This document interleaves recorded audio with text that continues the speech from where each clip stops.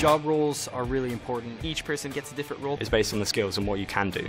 When you choose the roles for the team members, you look at their strengths and weaknesses. You have to talk through it, come to an agreement. There are multiple roles. You need a team manager who keeps the whole project together. Team manager would solve all problems, would be in charge of everything. The team manager looks after every single team member and oversees the whole project. You also need design engineers who handle the design and testing stage of the competition. You think about aerodynamics. How am I going to make a car very aerodynamic? You think about your wheels. How am I going to attach my wheels to the car body? Looking at what has been fast in the past, thinking about what you think you can do better. Design engineer is the one who designs the cars, passes them on to the manufacturing engineer to make the cars into reality. They'll mill the car and they'll 3D print some prototype.